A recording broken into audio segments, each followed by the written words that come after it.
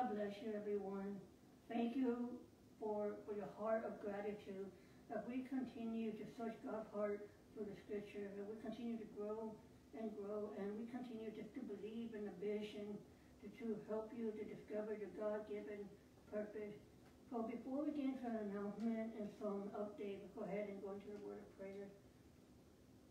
Heavenly Father, Jesus, thank you, Lord, for her faithfulness to continue to help me in this journey. Father, we pray for this service, we pray for the message, and let the message be from you, Lord. Any word, Lord, inspiration you put in my heart, let it be you speak, Lord. Thank you, Lord, for everything that you do in this valley and throughout the nation, Father. We pray for the churches. We pray for the pastors, Father, that let there be a revival, Lord. Let the Holy Spirit to penetrate the pastor's heart. And I declare in Jesus' mighty name, amen. Amen. Well, welcome, everyone. Thank you for inviting me into your home. And as you guys know, we're just very faithful what the Lord is doing through this journey. To give you some announcements as well, I know I'm not a little jet in my hearing aid.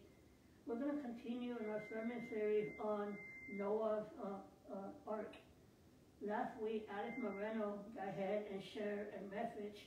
And then I shared the first message on Noah's faith. We talked about the 3 lessons of learning about Noah's faith. How can Noah's faith apply to our life? But we're going to continue in our third part series, learning the life of Noah as well. And as you guys know, on August 4th and August 11th, we're going to continue doing something new we've been doing for many years called Q&As about goals. We always take an opportunity to talk to middle school and high school students, the way to, encouraging them, giving them, motivation and goals, what they want to do, athletics, academics, how they want to achieve in the school year. I know we have so many a lot of students going to be participating. Now, our Youth Connection event, you guys know we all have our Youth Connection ministry on Saturday, July 27th. We're going to be meeting at the Power of God Ministry Church at very special thank you, Pastor Eddie Garza. Our speaker will be Edward Hinojosa. We have UTRGB, Young Adult Praise and Worship team. They're going to help us out with praise and worship. And we also have our Youth Connection team going to be out there, going to be helping me as well. Thank you, Jed and Adali Luna as well. So we're very excited about that as well. And we're going to continue the series. We've been having a conversation on Noah's Ark as well, and we're watching a lot of videos on YouTube about research about Noah's Ark. Now, back then in the Bible days, there was no engineer, there was no architect, there was no blueprint, and I felt that God gave instructions to Noah, to guide Noah to build this ark. Now, back then in the Bible days, in Genesis chapter 6, we see a lot of, when God saw the weaknesses of man, imagination is so weak, God felt sorry and wanted to destroy the whole earth. But God saw that he saw the righteousness of Noah. He saw the grace of Noah. So let's go ahead and go into our message. I'm so sorry, everyone, just my hearing aids. Okay. So today we're going to talk about the life of Noah. Now remember this, the ark was provided by God through grace. The ark is a symbol of salvation.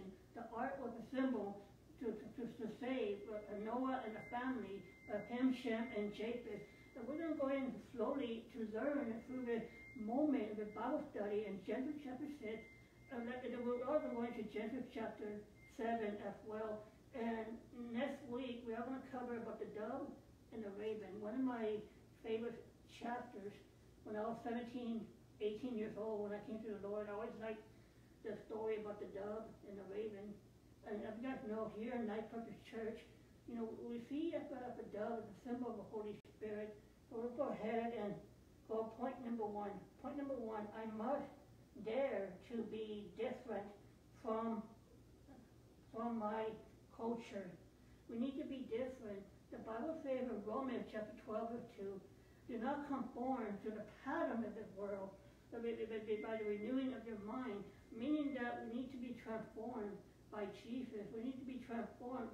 See, we cannot live like the world, but only live according to Jesus, to be more like Jesus. So I'm going to ask a very special thank you to Sammantha. We're going to go into Genesis chapter 6, verse 9. And it reads, "This is the account of Noah. Noah was a righteous man, blameless among the people of his time, and he walked with God." Awesome. Now let's go to Genesis chapter 6, verse 11 and 12. "Now the earth was corrupt in God's sight, and was full of violence. God saw how corrupt the earth had become, for all the people on earth had corrupted their ways." Now, one of the main point I like, what Sammantha said, that Noah walked with God. Noah was a righteous man. Noah had a close relationship with God. A lot of time in life that we are going to have moments of discouragement. We are going to have moments when we feel rejected, when we feel isolated. But the Bible says in James chapter 4, verse 8, that we draw close to God and God will draw close to you. And I remember in moments in my life, in my early 20s, even throughout my 20s, I struggled a lot, walking with God. And yes, I was not perfect. Yes, I made mistakes. But now I'm 34. I understand how life is so precious. Every moment when you walk with God, because it's just a process. Because everything in life is a process. The same thing we go back to Noah. Because we go back to the story that Noah, for 150 years, he was just building the ark. He was just there building the ark so many years and decades.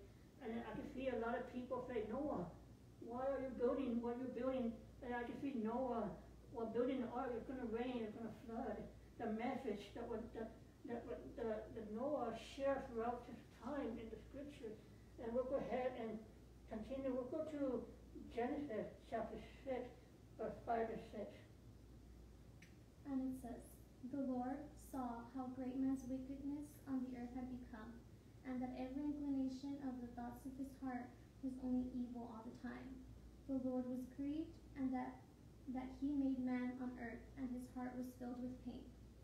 Yes, all remember in the days of Noah, that if you go back to Genesis chapter 6, you see that God felt sorry that he created man. God felt such a burden. God wanted to destroy, but yet he saw Noah. He saw that the grace of Noah, the man that was righteous, a man that had to have a fear for God. We live in a generation, though, that we can't be like the world. See, the Bible says in Philippians chapter 3, verse 20, "Let not our citizenship does not belong here, belong to heaven."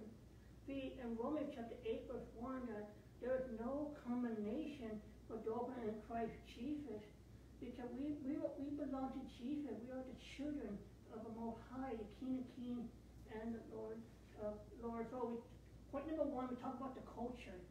Talk about not to be like the world. Because see, Noah stands out. Noah was a man of righteousness. So by building the ark, we're going to Luke chapter 17, verse 26.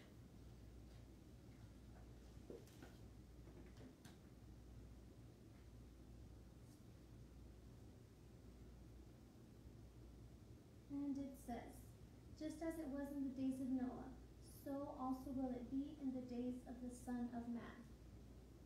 Amen. Just like now, let's go to Genesis chapter 6, verse 8. "But Noah found favor in the eyes of the Lord."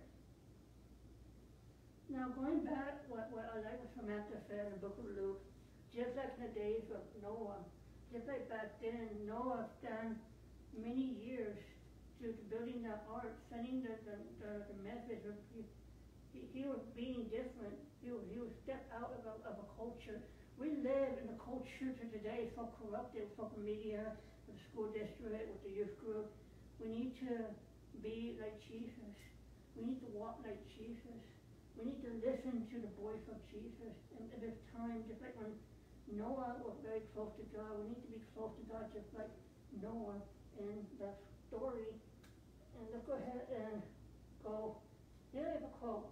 "I can only make a difference by being a difference."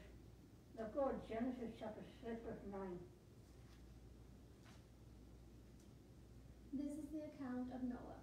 Noah was a righteous man, blameless among the people of his time, and he walked with God. There's a key word.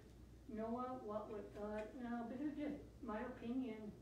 When I walk with God, I listen to worship music. I have conversations with Him. I talk to God. And a lot of times people ask, how can God talk to you? Well, there's four good reasons. How can God talk to you? Number one, God can talk to you through the Bible, the scriptures. See, the Bible says in Psalms 119, 105, that God's word is a lamp to my feet and a light to my path. Number two, that God speaks through people. Meaning when you have conversation with people, when you're asking for advice, talking light into you. Someone that is a shepherd, someone that preaches on Sunday morning services, you can listen to your pastor. Your pastor is someone that brings words of encouragement to rejuvenate your spirit, someone that will guide you as well. And of course, number four, God will send signs. God will send confirmation as well. And many times I see evidence that when God sends confirmation in my life, even when I study my sermon every week, I take time to pray and ask the Lord to give me an illustration or a sermon. God speaks through my heart the word to share as well. So let's go ahead and continue reading. So we talk about I can only make a difference by being different. Let's go to Genesis chapter 7, verse 1.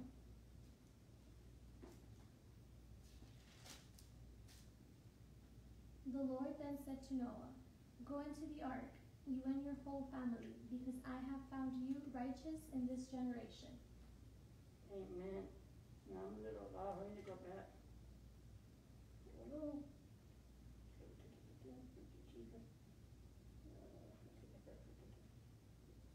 Okay,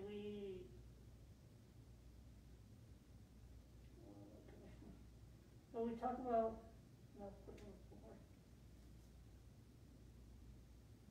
I'm so sorry. Thank you for your patience. It's just my hands are very sweaty right now. Number 3 and 2. 2 Corinthians. And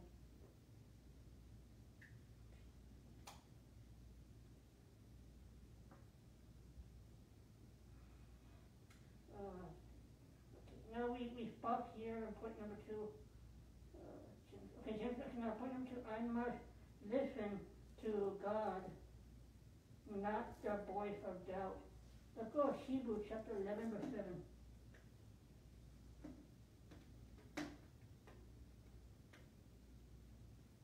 By faith, Noah, when warned about things not yet seen, in holy fear built an ark to save his family. By his faith he condemned the world and became heir to the righteousness that comes by faith. Now remember this, I must listen to the voice of God, not the voice of doubt. The Bible says in 1 Corinthians chapter 15, verse 33, "But do not be misled, a bad company will corrupt your character." Proverbs chapter 13, verse 20, "To walk with the wise, you become wise." Now, there are people in your life you can listen to or you can do life with, but there's other people in your life, it might be a bad influence in your life, or might be a toxic in your life. Someone might discourage you, someone might, pull you down, keep you from your purpose. See, Noah listened to God's voice. Noah ignored the voice of a people. Can you imagine that in the Bible that when Noah was building the ark, Noah could easily get discouraged, but he listened to God's voice. He didn't listen to the voice that gave him doubt as well. And let's go to, we'll talk a little more about faith. We'll go to Hebrews chapter 11, verse 1. Now faith is being sure of what we hope for, and certain of what we do not see. Let's go to 2 Corinthians chapter 4, verse 18.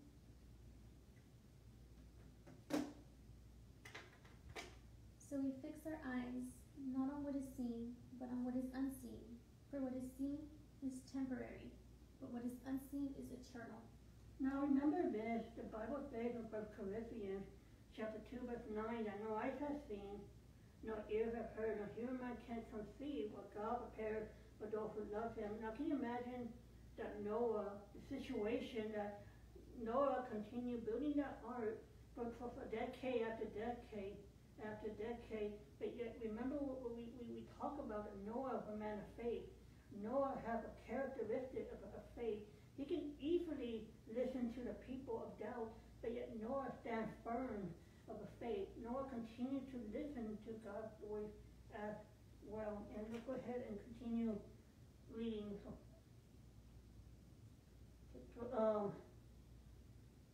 Remember that you hear God by calling, by getting near to God. So remember that Noah enjoyed a close relationship with God. We'll go to Genesis chapter 6, verse 17, 18.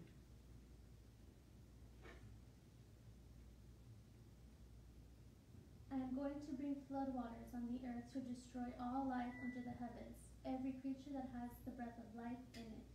Everything on earth will perish. But I will establish my covenant with you, and you will enter the ark, you and your sons and your wife, and your sons' wives with you. Amen. Point number 3, I must do exactly what God called me to do. Let's go to, we already covered Hebrews chapter 11, verse 7. Let's go back to Genesis chapter 6, verse 14 to 22.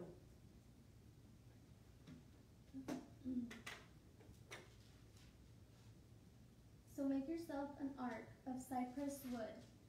Make rooms in it and coat it with pitch inside and out. This is how you are to build it. The ark is to be 450 feet long, 75 feet wide, and 45 feet high. Make a roof for it and finish the ark to within 18 inches of the top. Put a door on the side of the ark and make lower, middle, and upper decks. I'm going to bring flood waters on the earth to destroy all life under the heavens, every creature that has the breath of life in it. Everything on earth will perish. But I will establish my covenant with you, and you will enter the ark, you and your sons and your wife, and your sons' wives with you. You are to bring into the ark 2 of all living creatures, male and female, to keep them alive with you. 2 of every kind of bird, of every kind of animal, and of every kind of creature that moves along the ground will come to you to be kept alive. Let's go to Genesis chapter 7, verse 1 to 5. The Lord then said to Noah, Go into the ark, you and your whole family, because I have found a clean animal, a male and its mate, and 2 of every kind of unclean animal, a male and its mate, and also 7 of every kind of bird, male and female, to keep their various kinds alive throughout the earth. 7 days from now, I will send rain on the earth for 40 days and 40 nights, and I will wipe from the face of the earth every living creature I have made. Amen. Well, now we see that there's a warning here in the story that the door is shut, the flood that came. Now, in the Bible, that Noah had 3 sons, Shem, Ham, and Japheth, and of course the wives, and of course all the animals, female and male. And they all were going into the water, which is a flood, it's like a perfect thunderstorm. But we see evidence in the story that we see that now that Noah is saved, is rescued. Now we'll talk more about the ark as well. Now remember this. And Noah persistently followed God's will. And here's my question for you. What is your will for your life? Noah has a purpose to build the ark. Noah has a purpose and a will to create a place, a symbol of grace. When God found righteousness and grace into Noah, and I believe that you have a will, you have a purpose right now. The Bible is a great way to unlock your potential. I want to give you my story. When I was in high school, I went to Nummver High School back in 2005 or 6 or 7. When I was a teenager, I was working at McDonald's. I was mopping the floor. I was, doing different things. And I remember I was new. In 2007, I was 17 years old. I asked God, I want to do something for the kingdom. I wanted to make a difference. I want to make a difference. Like when Noah, he wanted to make a difference. And I remember 2 years later, 2009, I started ministry, which I was in Bible scripture, about 19 years old. And 2012, I was 22 years old. I started Youth Connection Ministry and with Adriana Benson, we did Youth 101, and then the movie. And then for on in my 30s, I started the church. Because the idea is to always listen to God, guidance for your life. That's a new series we're going to talk about in August. As well, guidance to the future as well, because everybody has a purpose through Jesus. The Bible says, as well, in Romans chapter 8, verse 37, all these things were more than conquered for him that loves us. Noah was a man of conquer. Noah stands firm in the faith. Noah persistently listened to God's voice as well. Let's go ahead and continue. Go ahead and continue reading as well. We'll go to point number 4. I must never give up on a dream that God placed in me. Every one of you can't give up on your purpose. I was talking to a friend of mine. I asked my friend of mine, how would you feel if one day if I gave up?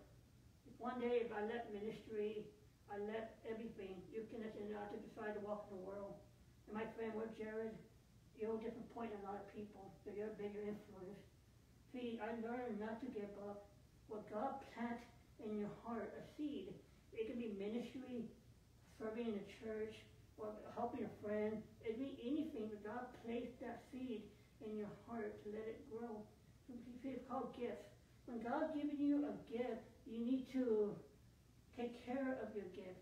Just like when a farmer waters a plant, you need to take care of that gift as well. Because Noah was persistent, but we can never give up on the dream what God has for you as well. So remember this, everything takes longer what I think.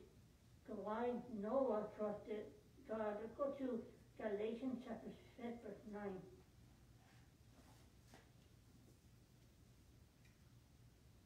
Let us not become weary in doing good, for at the proper time you will reap a harvest if you do not give up. I want to give you a quote, and I want to share your story, one of my favorite stories as well. Always remember, what is the ark? The ark is a symbol of salvation. The ark is a symbol of salvation. Now, if you guys know the story about Titanic, the most greatest history, back in April 15, 1912, there was the RMS Titanic, the most biggest ship in history. But I don't know if you guys know, there's a story about a man named John. John was an evangelist. John was a minister. For him and his daughter, they took a ticket to go into this boat of a Titanic ship because John was invited to go preach at the moving church in Chicago. Well, every night John did devotional. He put his daughter to sleep. And suddenly, when the Titanic ship crashed into the iceberg, John took his daughter and rushed her to the lifeboat. It was very hard for him to put his daughter away. So he said goodbye. He kissed his daughter on the cheek and goodbye. So John had a mission to go save people to Jesus. He went all over the Titanic ship sharing the gospel of Jesus. Well, one time what happened, the boat, it sank into the ocean at the North Atlantic. John saw a man was drowning. So John swam. He pulled that man was drowning. He asked the man a question, you believe in Jesus? The man said, no, I don't believe in Jesus. Do the salvation prayer for me. So he did a salvation prayer, but he helped his man to get into the wooden, I guess it was a wooden finisher or something. And 4 years later, they had like a little seminar for all the survivors into the, who survived in the Titanic ship. And so they were going by name, Captain James Edward, the people that played Near My God to Thee, the violin. But one man stand up, but you guys did not mention about a man named John, the evangelist. He helped me to find Jesus. And I believe, just like what John did in the Titanic ship, just like what Noah did in the ark. See, Noah trying to warn people to come before the whole flood was coming. The flood was coming, but Noah was persistent. Noah did not stay in the culture, just like the man named John. John was saving people before the Titanic ship sank. Same thing with Noah. And I want to hear today, I want to share this message to you today. Are you saved?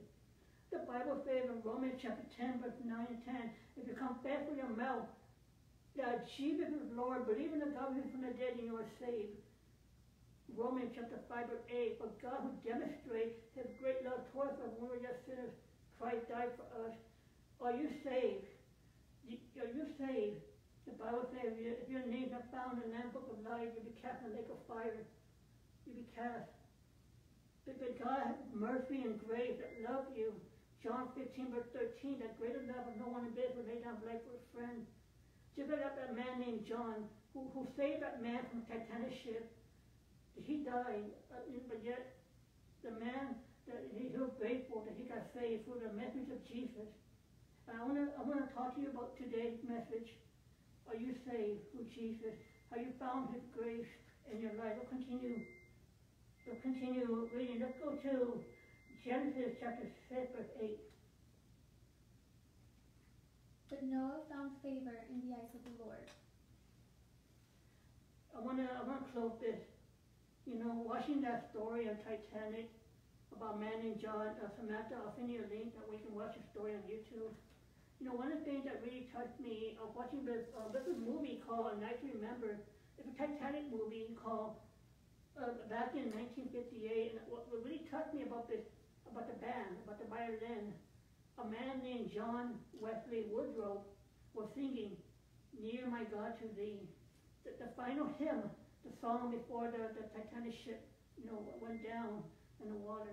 And that song, it really penetrated my heart. I listened to it a few nights ago, just, you know, seeing the fear, seeing the young people. I want to encourage you today, though. Tomorrow's not promised. Next week is not promised. You got to repent. You got to confess your sin and put your heart to Jesus. Because Jesus can save you. It seems like you guys know about Donald Trump. When Donald Trump was doing a rally, and he was doing a speech into Pennsylvania, and somebody, some 20-year-old, shot a gun in his ear. And 4 days later, Donald Trump did a speech. He said, by the grace of my Almighty God, I am here today. And I believe that God wants to save you as well. Amen. You receive that message today? Go ahead and pray. Heavenly Father, Jesus, Lord, as you continue to save people, you continue to help us and to guide us, Father. We know, Lord, that everything in this life to have a purpose. We want to say thank you, Lord, for all you do. Lord, we cry out to you. We're unworthy of your grace. But you, Lord, you continue to save us. Thank you, Father. Thank you, Jesus. In the name of Jesus, I pray, amen. Everyone, I want to say thank you for listening to this message.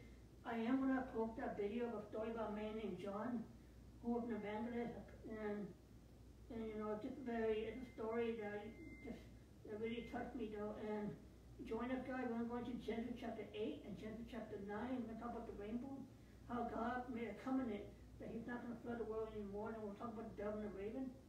Well, in August 4th, we're going to do a Q&A. Now, we also have students here in my living room. We're going to do a Q&A from students as well. Reminder, I know some people asking some questions. Don't worry. The youth connection event is going to be free. Everybody can go. Bring your family, your friends, or your youth group as well. I'll be posting a few videos on my youth connection page as well. So join us, guys. So we're very excited about that. So thank you, everybody, and God bless you, and have a wonderful week.